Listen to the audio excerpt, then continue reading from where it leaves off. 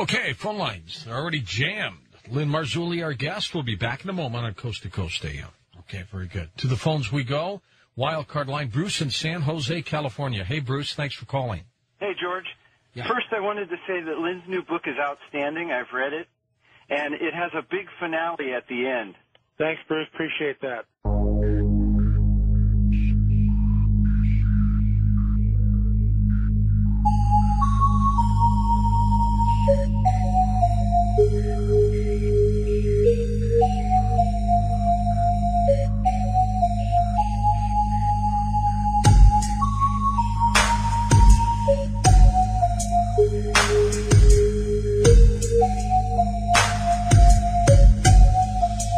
The big finale.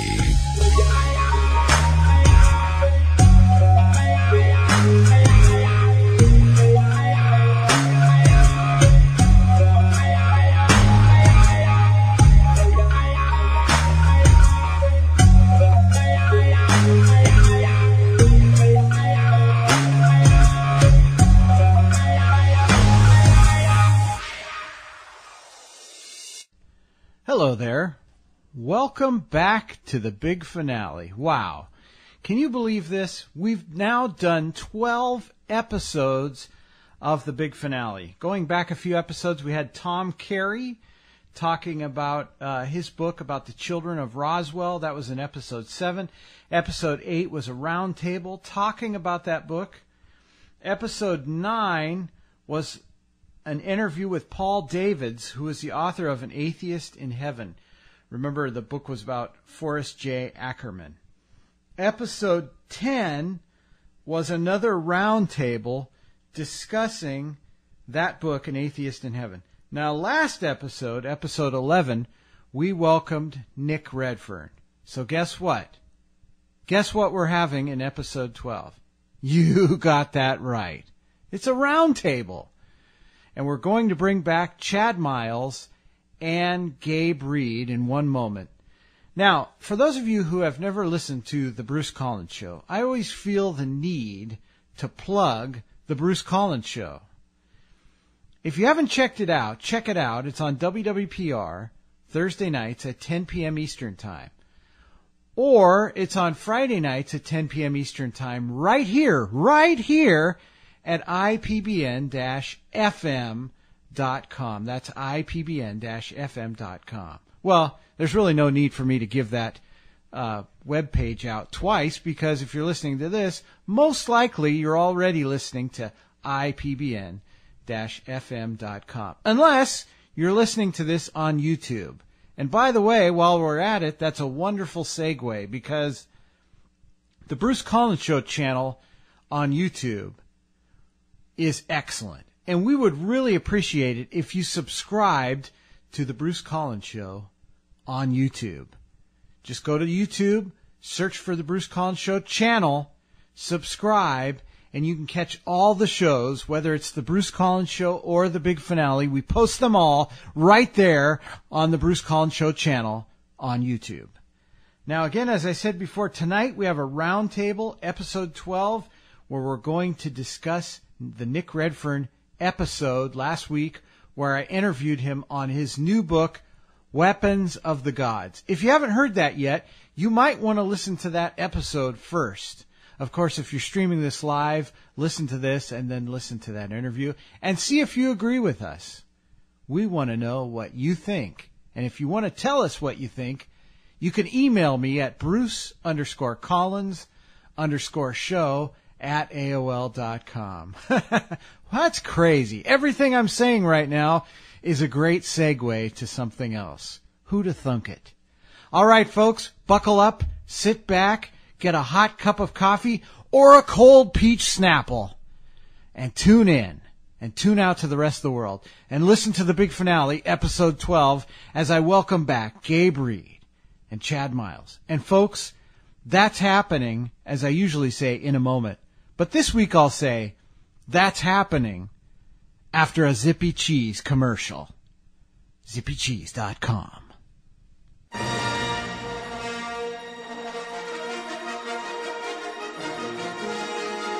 How much of a geek are you? No, seriously, do you think you're a Star Wars expert? Well, take the hardest Star Wars quiz in the world and find out. Go to zippycheese.com and see how well you know the Star Wars movies.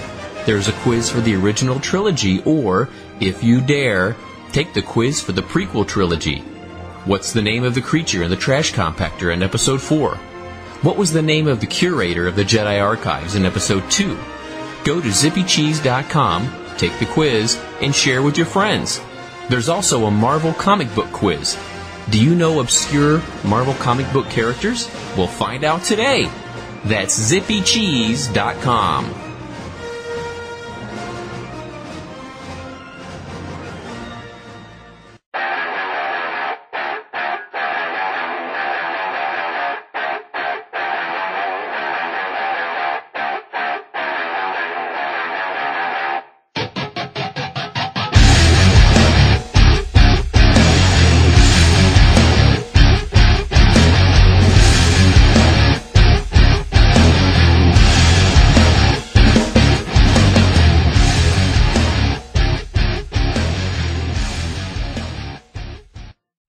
And folks, we're just coming off of a zippycheese.com commercial. And of course, that voice probably sounds familiar to you. It's the voice of one of our co-hosts here on the Big Finale. So let me welcome our roundtable to the program. First of all, he is known as radio's lethal weapon on the Bruce Collins Show, but here he's known as the Ayatollah of Radio. He's the voice of zippycheese.com, and he was a former congressional candidate. You can find out more information about Chad at chadmiles.com. Here he is, folks, your friend and mine, Chad Miles. How big of a Star Wars geek are you? Yeah. There you go. That voice sounds very familiar. Just that on a repeat? commercial. And also, Hello. You may have just heard, he's the voice of many voices on the Bruce Collins Show. He's known as the gregarious one. He is Gabe Reed. Hello, how are you? Excellent. Fantastic, even. Now, here's something interesting that I wanted to tell our audience, and also you, Chad and Gabe. You, plural, in that case. Now, we have something new coming to the San Jose Bay Area, which I will not be attending, but I believe it's in August. You can go to thealiencon.com. It's put on by Ancient Aliens. I don't know who, I've never watched Ancient Aliens.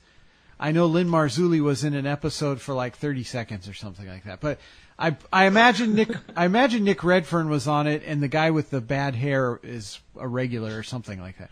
Anyways, so Ancient Aliens and A&E are putting on a convention here in San Jose called the Alien Con, and it's at thealiencon.com. But here's something interesting. Talk about the Big Finale and strange coincidences. Last time we had a roundtable in episode 10. Episode 11 was Nick Redfern, and now we're in episode 12. But in episode 10, we had a roundtable about Paul David's book, An Atheist in Heaven, which was about Forrest J. Ackerman, also known as Forry. You know, they're going to be talking about Forrest J. Ackerman at thealiencon.com. Bizarre. But he's not an alien. I know. I don't know what his connection is. But Or was he? Strange. But I listed. Redfern wrote a book about it. There's a new theory. Yeah, I listed the I mentioned the website just so people knew I wasn't pulling their leg. They are actually going to talk about Forrest J. Ackerman. So strange. All right, That's very strange. Now last week I welcomed on the program. By the way, let's skip that. Well, I'll get back to that. But while we're taping this show, we just did an episode 6, with a guy named David Abulafia. I don't know if either one of you have heard that interview, but wasn't that guy intense? Did you hear it? I did not hear it. I didn't hear it either, Oh, unfortunately. man. You should check that out. That was wild. Anyway, so let's move on. Now we're in episode 12. Nick Redfern joined us last week to talk about his book, Weapons of the Gods. Now, personally, my own thought about Nick Redfern is I like his books. The last couple of books I think have been kind of misses. The Bloodline one with the negative blood type being Nephilim and alien and all that. I thought that missed its mark a little bit. I thought this one is a little bit out there too. But by and large, I like his books. I like stuff about Men in Black, chupacabras, all that stuff. Fascinating. Last couple books, maybe not as much. But overall, I like his work.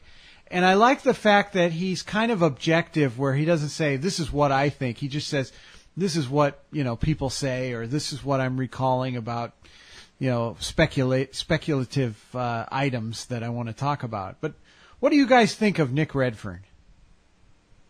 I think after you write about 35 books, you start to run out of source material. Which may account for some of the books, the recent books being a little less stellar. Yeah. Yeah, the guy is a writing machine, and he pumps out books like it's nobody's business. I don't think he necessarily believes everything he writes about, but like you said, Bruce, he's very objective, and he'll give you both sides, and he'll tell you, sometimes he'll tell you what he thinks, but most of the time it's just like, here's the facts that I could find, here's what people believe. It's up for you to decide. That's exactly what I think he's doing. I don't think he that's what I like about Nick Redfern. Yeah. I don't think he buys... He's not trying to sell you something necessarily. Yeah. Unlike some people, whether in fringe in general or Christian fringe, there are some people that I think actually believe what they're saying, but then I think there's a large number of people who don't believe. The thing about Nick Redfern is I think he's probably fairly skeptical, but I also don't think he keeps that a secret. You know what I mean? It's like, okay, I'm just writing about it. I'm not saying it's real. So that's interesting. And I get that idea too. But he's one of I think in this genre, he and Micah Hanks are two of my favorite authors, and I like bringing them back because they're pretty versatile. You can ask them a question and they know quite a bit of a lot of different things. Again, not firsthand knowledge, but just practical thoughts about events that supposedly or allegedly happen. Here's the idea of his book, though, Weapons of the Gods. Supposedly there were civilizations that existed, in the early days of Earth. And, of course, probably from that perspective, they think the Earth was many, many, many years old. And that's a subject of another debate. So they think that there were these past civilizations who were slaughtered through atomic weapons and things like that. What do you guys think about the whole idea of civilizations existing prior to Genesis? Gabe? You caught me off guard. I was waiting for you to go first. I can go if you want me. I'll go ahead. I don't believe that there was civilizations pre-Genesis. You could get into the whole debate of the gap theory and all that, but that's not what we're talking about. As far as pre-Genesis civilizations, I don't believe there was such a thing.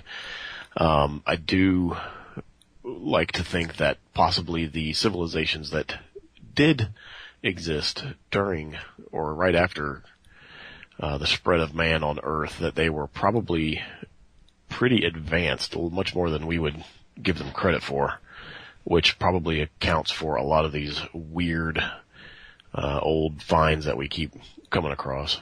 I thought you were going to say old farts. Those two. I could say about 7 things that would be hilarious, but probably make people mad. Probably. Yeah, I agree with Gabe. I mean, I don't think there was anything pre-Genesis, pre-creation. I think the Bible's pretty clear about that. But, I do agree with Gabe. I think this, civilization between the fall of Adam and the flood is, that's up for speculation, because the Bible really doesn't say a whole lot about it, other than the fact that, mankind was very wicked. And it talks about some of the descendants of Cain, and talks about, they built cities and they worked with metal and different things, things like that you could read as maybe some kind of technology. Definitely technology beyond what we would give credit for during that time. And then if you read some other, well, let me just say this. I do believe that in the fallen angel idea of fallen angels came and they interacted with mankind during this time. I don't focus 100% of my reading in time on it like some people do, but I do agree with that idea. And if you read some of these, extra biblical texts, they talk about these fallen angels teaching mankind warfare and some other things. So I think there's a possibility that mankind was shown things that maybe mankind shouldn't have been shown, and that may have led to, there may have been one reason why there was a flood. Man was waging warfare on themselves and other things that were going on. Now, whether or not that was, nuclear warfare, I don't think that was the case, like Nick Redfern speculates in his book. Yeah, I want to read one passage from Genesis, chapter 1, verse 26. It says, "And God said, let us make man in our image, after our likeness, and let them have dominion over the fish of the sea, and over the fowl of the air, and over the cattle, and over all the earth, and over every creeping thing that creepeth upon the earth. So God created man in his own image, in the image of God created he him, male and female created he them. And God blessed them, and God said unto them, Be fruitful, and multiply, and replenish the earth, and subdue it." Now, replenish means to fill it up again. I don't necessarily believe there were civilizations prior to Genesis, but a lot of those people use that verse. But here's something really interesting about that. I've interviewed, people like Brooks Agnew many years ago. I probably would never interview him again, but he has a lot of weird ideas. But no offense, Brooks. But, people like that, Brooks Agnew, and there are people even here on IPBN-FM.com who used to be Christians. This is, I think, a really important point. They used to be Christians, and they read a passage like that said replenish the earth, meaning to put it back from the shape it was. And they'll take that and say, well, that means that there were civilizations prior to Adam and Eve and God started over. Now, let's say that's true. It's not in the Bible. So we don't really need to know about that. And I would say the Bible contradicts that. Yeah. But the point is that let's say that's true, and you go off onto some kind of tangent researching that based on that and look at other texts to prove, that, right? That people have lost their faith over that because they've gone on some kind of a tangent. And I realize it makes me sound like a hypocrite that I just had a guest on that was talking about that. But the point I'm trying to make is, if it's not in the Bible, it's probably not important for us to research it. And there must be a reason that it's not in. And so, like you said, talking about the Nephilim is another thing, and fallen angels. Maybe a certain understanding of what Genesis 6 is might be important. But beyond that, it's gone into now hybrids coming in the last days and giants and underground bases and things like that. Is people have actually lost their faith over these types of passages going off on a tangent into some direction that God never intended for them to go down. So that's really my point about it. While you were, I just did a little research on that, to the replenish part, and because it piqued my interest. I don't know how much of this you want to keep in the show, Bruce, but the Hebrew word for that, I'm not even going to try and pronounce it, but it has many meanings: to fill, be full, to be full, fullness, abundance. So it could just be referring to the fact of replenish, fill it up. No, I understand. And the point that I was trying to make is that a lot of these guys have used that when they were a Christian to research this. Right. And they've lost their faith, And that's tragic. And the reason I said the Bible contradicts that is because you could avoid all of this speculation, if you just go to the book of Romans chapter 5, verses 12, verse 12, and it says, "Wherefore, as by one man sin entered into the world, and death by sin, and so death passed upon all men, for that all have sinned." It's talking about Adam. Right. And death entered into the world through the sin of Adam. Right. So where were these past civilizations before Adam? There was no death. So you could, if you just dig a little deeper in the Bible and go to another book besides, Genesis, or another chapter besides Genesis 6, I think that you could glean a lot from the New Testament. Yeah, and you're bringing up another great point that disproves aliens, because by sin death entered. So if aliens die, then they're somehow impacted by the sin of Adam. I don't think they're aliens, so. No, I know, but you see what I'm saying? Yeah, no, I agree. I totally agree. It's a worldview. And when the Bible asks us to go ye into all the world and preach the gospel, the world in that term is cosmos. So that would mean that if we ever found life on other planets, we would need to send evangelists, because they're dying from the sin of Adam.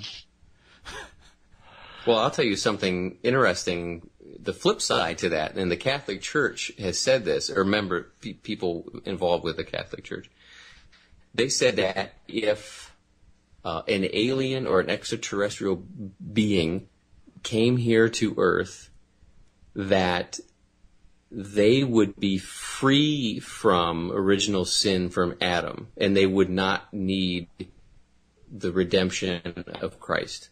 Yeah, they're crazy. If you don't believe me, Google it, look it up. And these are high-ranking Catholic officials. This isn't like some priest in Detroit. I mean, these are like high-ranking people. I think that's kind of scary if you think about that and just think about the logical conclusion of that. That's a good way to set up for future visitors to be revered as gods, I think. They're definitely revered, yeah. And sure. To all Detroit priests, we apologize ahead of time. Except for that one. I'm sorry, Detroit. I used to live there, so it kind of slipped out. No, that's okay. Do you think it's odd that a book like Weapons of the Gods, Nick Redfern, that they'll take a biblical story like Sodom and Gomorrah and try to put a UFO paranormal spin on it? I don't think that's all Ancient Aliens did for the first season. Yeah. I don't think it's odd because, again, it's a different worldview, and they're trying to come up with an explanation for something that is miraculous, that they need to be able to scientifically say, well, here's how it could have happened if, we need this one piece to be true, that being aliens, and then it can happen. It's interesting. If they can do anything to undermine the Bible, they'll do it. Yeah. It's interesting because he was talking about Sodom and Gomorrah, and he said, well, I don't necessarily think that Lot's wife turned into a pillar of salt, and that she probably just vaporized. But in the Middle East, there's actually some pillar of salts that the Bedouins call one of them Lot's wife. Are you aware of that? Yeah. I think I've heard that, and it was interesting because he did go into the fact that could be a translation error, and maybe that's possibly true, and perhaps the Bedouins call him Lot's wife just because that was the verbal history that was passed down to them. So they saw him and said, "Oh, well, that must be where it happened." Yeah, it could be. Yeah. I actually looked up that word when I was listening to the interview, and I have an interlinear Bible.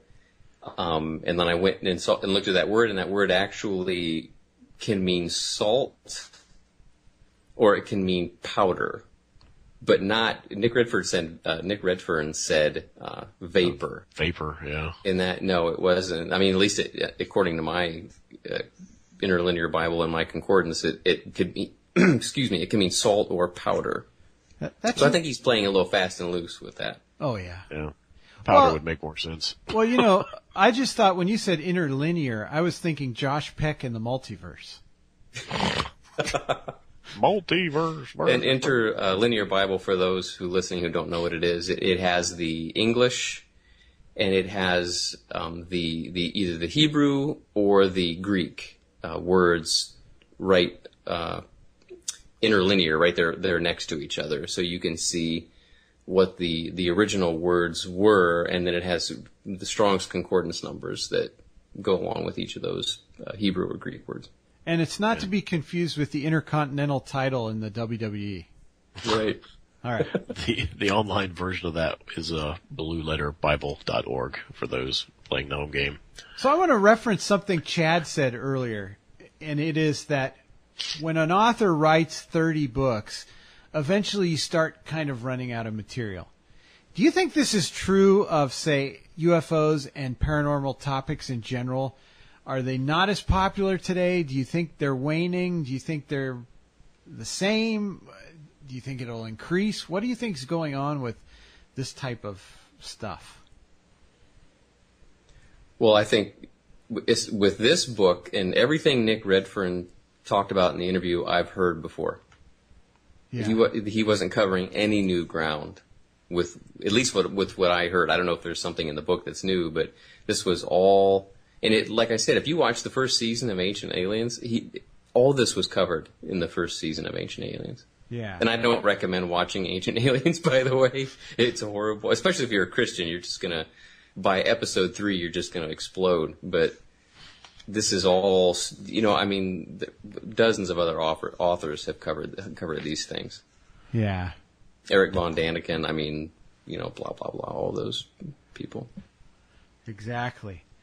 Okay, what about Christians and omens? I find that there's all kinds of, things going on in the world today that are being referenced by Christians as being signs that either the apocalypse is here or something bad is going to happen. Do you think that's smart? No. No. I don't think it's smart at all, because you can have anything be an omen, and that just gets into superstition, and you just keep going down that road. Especially if you're wrong, eventually, if you know this person and you're not a Christian, they're a Christian, and you're a Facebook friend, and they're going, oh, a comet's coming, and that's going to be the end of the world, and then 5 days later they stop mentioning it because they're embarrassed, and then a month later they go, oh, a comet's coming, it's going to destroy the earth. And there's literally people on Facebook doing that, by the way. I'm not just, and I mean, you would have to think, what a nutty, belief system this guy has. We're not all like that, believe it or not. Yeah, the most recent one was the Mercury. Yes. Going through the sun or right. Retrograde. It's just straight up astrology. It's like, seriously, come on. Yeah. I'm going to tell everybody listening a little secret. All right, are you ready? Yeah. People make money off of YouTube videos. Yes. Yes. Okay, that's the dirty secret. Not so secret.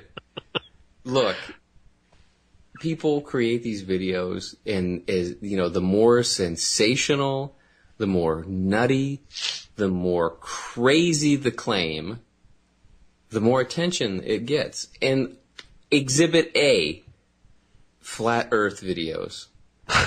Yes. I mean, how nutty is that? Yes. And I see people on Facebook all the time. I mean, these people, they really, genuinely think that the Earth is flat. They really think that. And they'll point to their research, I'm doing air quotes, research, and their research is, I watched, 7 YouTube videos about the flat Earth. It's crazy. Yeah. And people make money. When I drive to work, I don't ever go over the horizon, so it's got to be flat. Yeah. Well, somebody on Facebook, and this was a really good point, they started pointing out that a lot of the flat Earth beliefs were pagan, and they started to come at it from that angle. And I thought that was pretty smart for these people who claim they're Christians and they're saying that the Earth is flat. There's a famous YouTuber who was known for talking about the Illuminati and different things like that, and satanic verses and things like that in rock music. And very public personality. Allegedly, he makes over $100,000 a year doing YouTube videos. What? And there was one YouTube video that he did where he was playing Christian music and he was just dancing around. And when I saw that, I thought, you know what, that makes things look kind of ridiculous.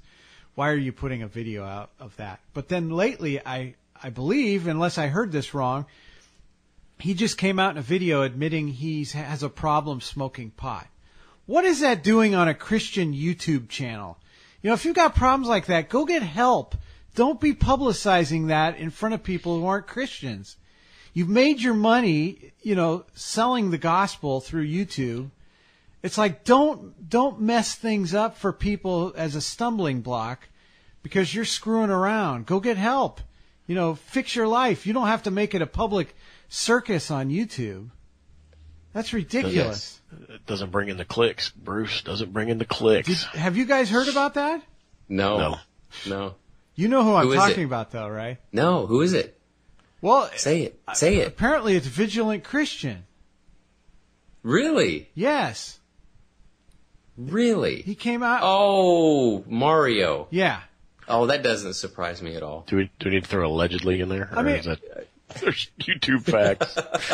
No, that's what I heard. He came out on a YouTube video and said he had a problem smoking pot. Allegedly. It's like, yeah, allegedly. Get off of YouTube. Get your life straightened out. You know, that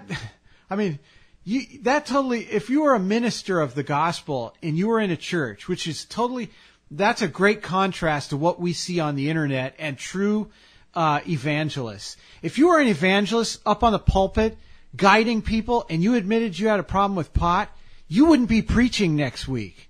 You would have to go get help. You shouldn't be. You shouldn't be. Shouldn't be. No. I mean, and again, people. Or if you would say, I confess this is a secret sin that I've had, smoking pot, and I'm going to be off YouTube while I seek help, so you may not see me for a while, and pray for me. Exactly. Is that what he did, or did he just say, I have a problem smoking pot, and he made a video an hour later? I can allegedly guarantee that he's making more videos in the future. But Sounds like that oh God, what's that? That crazy preacher guy who would that narrows it down. The one who would hit people and yell, and he was covered in tattoos. Bentley? Todd Bentley? Yeah. Yes. Yeah, what about that guy? Yeah. He's still around. I know. But yeah, he gets into trouble, and they pull him off to the side, and well, he's going to counseling. He comes back a week later, and he's been cleansed. Well, and again, you know what? I want to make this clear because there may be people listening who aren't Christians. If you mess up, you can make things right by getting back with Jesus Christ. You know, Absolutely. I don't want people to think that. And also, the church ought to accept you even after you mess up. You know, I mean, if your heart's right, you're sincere, and you repent, and you look to Jesus Christ to heal you from whatever problem you have, then the past is the past. That's not the concern. If you make yourself a leader, though, and don the clothes of a preacher or an evangelist, and you're doing that kind of stuff, you know, that is no excuse for using that as a way to make money. I mean, you ought to step down and get your life straightened out, because I don't think you can truly, sincerely get your life straightened out by continually making money off of, look what I did wrong. Look what I did, you know. I don't think it's going to work like that. But anyway, I wish people the best, but there's so much of that garbage going on, you know, whether Garbage. Yeah. Yes. Garbage. Yeah. Entertainment. I mean, YouTube is like that scene in Star Wars where Obi-Wan Kenobi is up on the original Star Wars movie, where Obi-Wan Kenobi is up on the hill. They're looking down at Mos Eisley, and he says, you know, you've never seen a more wretched hive of scum and villainy. Yeah. You must be cautious. That's YouTube, man. There's some really good stuff. Don't get me wrong. There's some really, really good stuff on YouTube. But there's some really, really bad stuff on YouTube. And I'm talking under the label of Christian. There's some super good stuff, but there's some really bad stuff too. So you have to be very discerning when you go on YouTube. And at my Moss Isley Cantina, I imagine Steve Quayle is the bartender. You're droids. We don't serve them here. Yeah. We'll have to wait outside. Like you. That's me and Bruce trying to walk into the bar. Yeah. We don't serve there. Get out of here. Yeah. Sorry, Steve. Hey, you know what? I've got a ghost story that actually is not a ghost story. And this was on unexplained-mysteries.com. Now, Brad Sapp, great last name. Brad Sapp thought he was going mad when he started hearing a voice in the early hours of the morning. Sapp had been sorting out cans at the Redemption Center that he owns in Carroll, Iowa, when he thought he's been sniffing too much Coke Zero, I think, out of the cans. Sounds like an exciting job. Yeah. He just had to tell the reporter that. Well, I was sorting some cans at the Redemption Center that I work at, that he owns. He's probably trying to get a plug for it. Don't go to the Sapp Redemption Center, where you can meet a sap like me. So anyways, he was sorting cans at the Redemption Center that he owns when he thought he heard the words, "Get out of here!" being uttered by someone nearby. Perplexed, he searched the whole building, but found nothing to explain the phenomena. The next morning, he told his wife, who jokingly dismissed the incident as a ghost. But when she too heard someone crying out from within the building's walls, the pair ended up calling the police. "Well, I've been playing with these cans here, and I've been hearing voices." The source of the voice, as it turned out, was a 29-year-old former acquaintance who had somehow managed to get himself hopelessly wedged inside the building's chimney. Boy, these people at Carroll, Iowa are sure impressive. Even more peculiar was the fact that when he was eventually rescued, he was found to be wearing no clothes at all, having seemingly removed them before entering the chimney to help him fit inside. Brilliant! The perpetrator, who offered the rather implausible explanation that he had gotten stuck while playing hide-and-seek, has since been arrested and is now facing trespassing charges. Wow.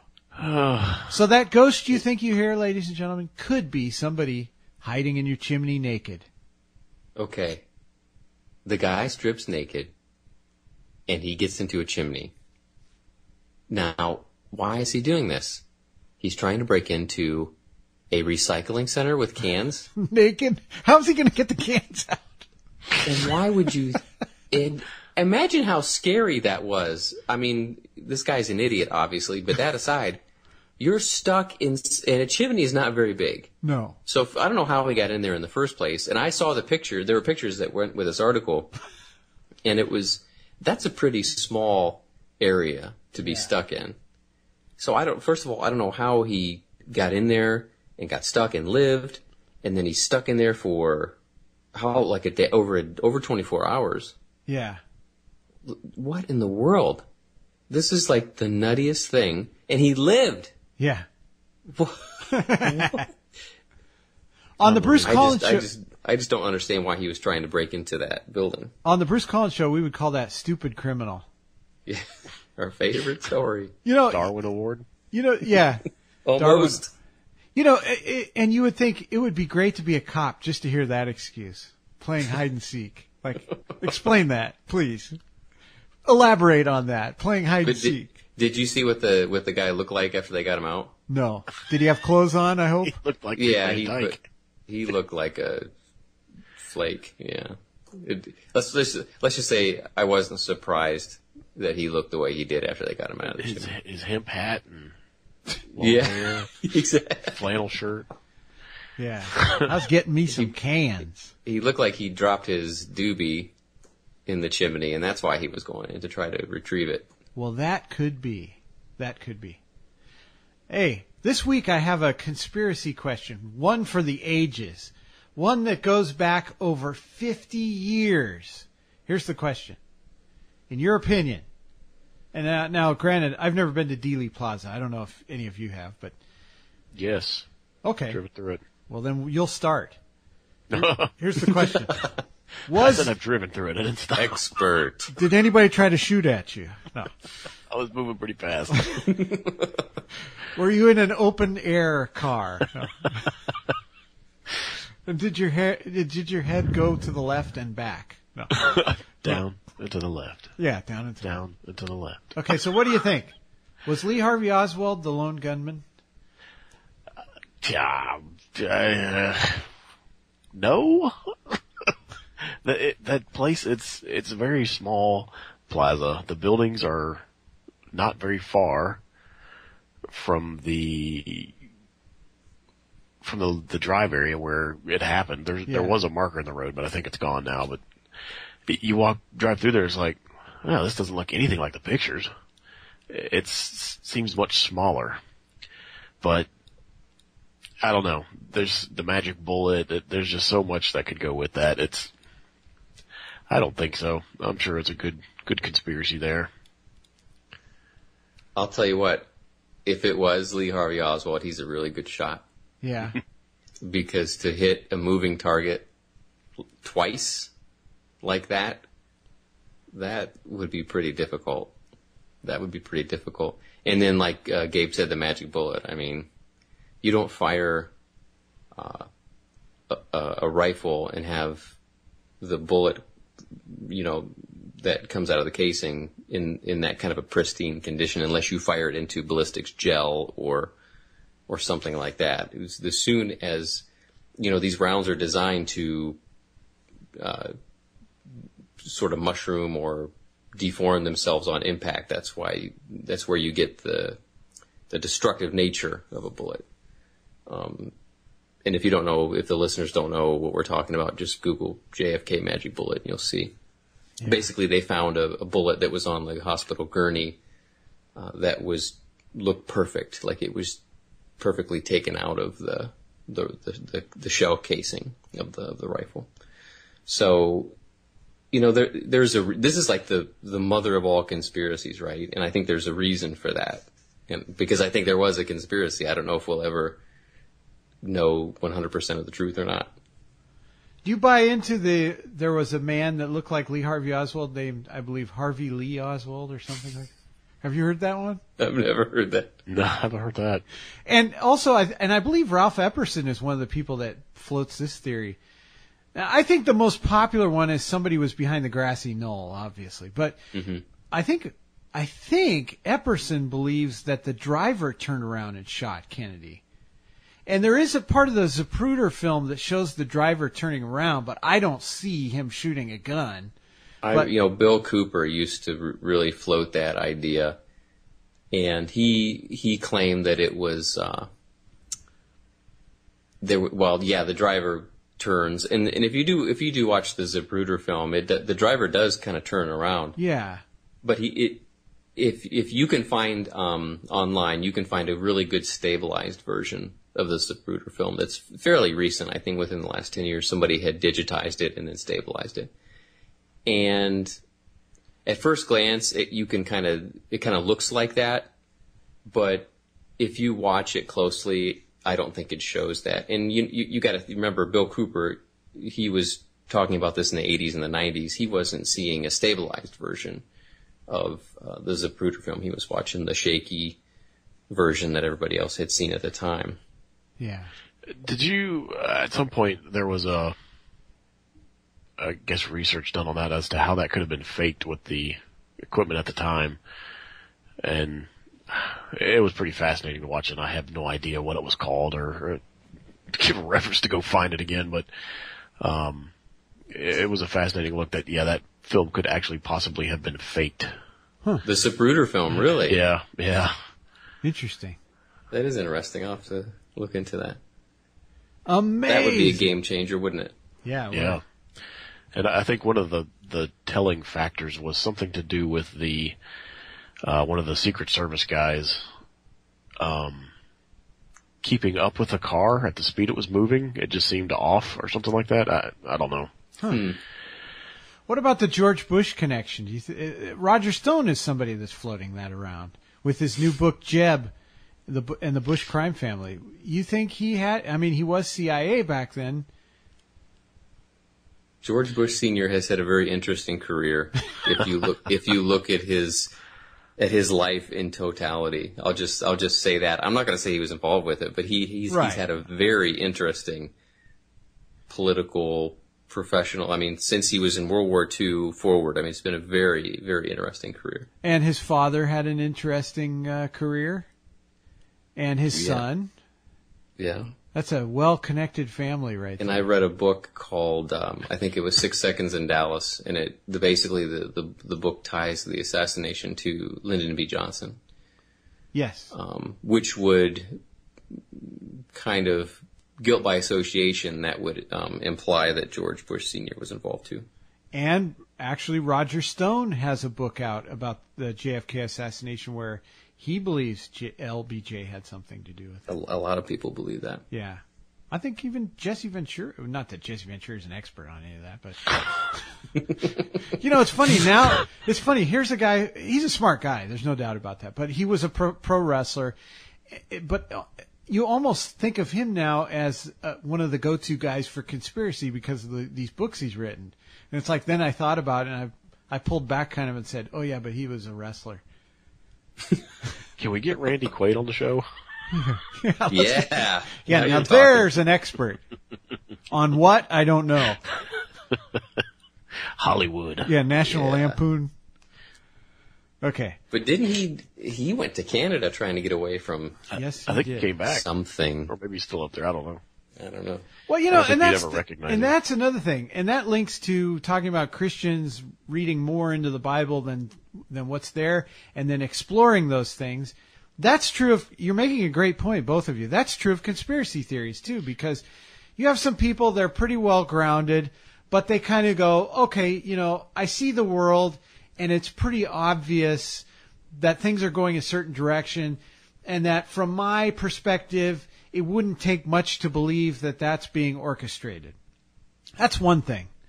Then you have people who go way off the wagon and everything is a conspiracy and everything that they're fed from certain sources. One of them may be in Austin, Texas, or may not. But they're fed these sources and they believe them. I mean, and this even ties back to a conversation we had in the past where we said this whole conspiracy, paranormal stuff is a revolving door.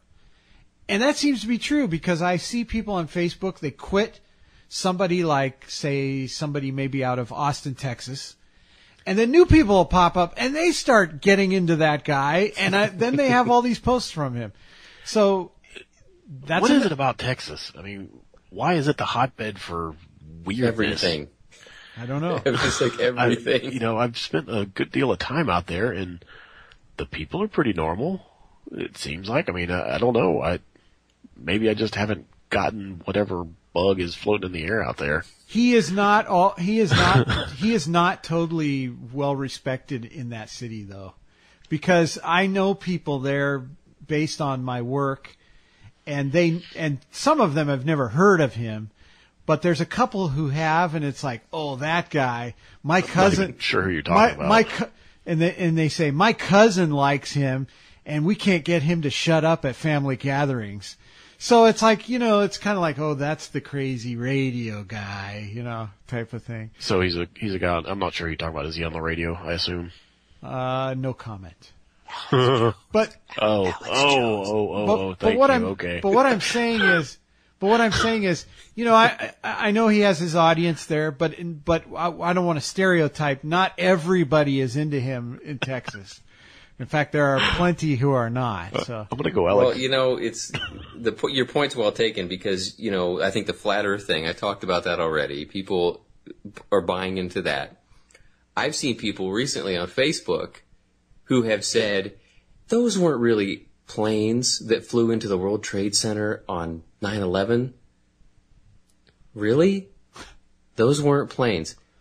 It was on live television, and you're saying it wasn't a plane. And people are saying it was missiles, and it was holograms made to look like an airplane. I mean, just the nuttiest, craziest stuff.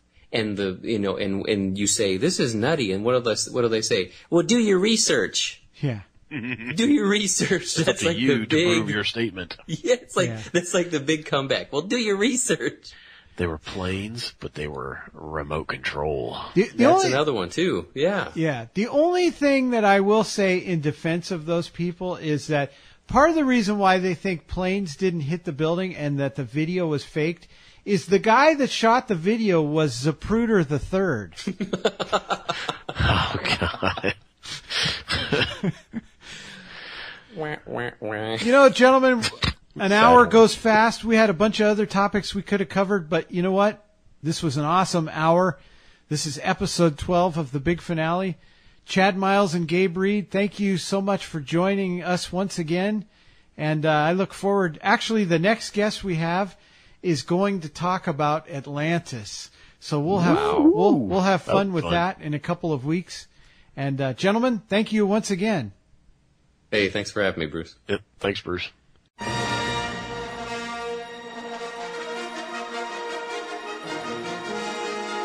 How much of a geek are you? No, seriously, do you think you're a Star Wars expert? Well, take the hardest Star Wars quiz in the world and find out. Go to zippycheese.com and see how well you know the Star Wars movies. There's a quiz for the original trilogy, or, if you dare, take the quiz for the prequel trilogy. What's the name of the creature in the trash compactor in Episode 4? What was the name of the curator of the Jedi Archives in Episode 2? Go to zippycheese.com, take the quiz, and share with your friends. There's also a Marvel comic book quiz. Do you know obscure Marvel comic book characters? We'll find out today. That's zippycheese.com.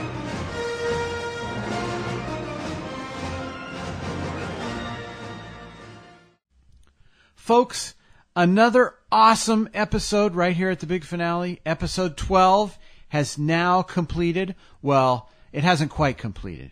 Once the music is over, after you hear my voice right now, then this program will have completed. One of the things I used to say over 10 years ago now when I was doing the big finale was, my closing sentiments were, we'll see you back here next week as time brings us closer to the big finale. So for nostalgia's sake, I wanted to say that tonight. But I also want to say thank you so much for listening to this program. Thank you for supporting the Bruce Collins Show and the big finale. We have the greatest support in our listeners. You guys are awesome. You guys are why we do this program. As you know, we don't do these programs for money.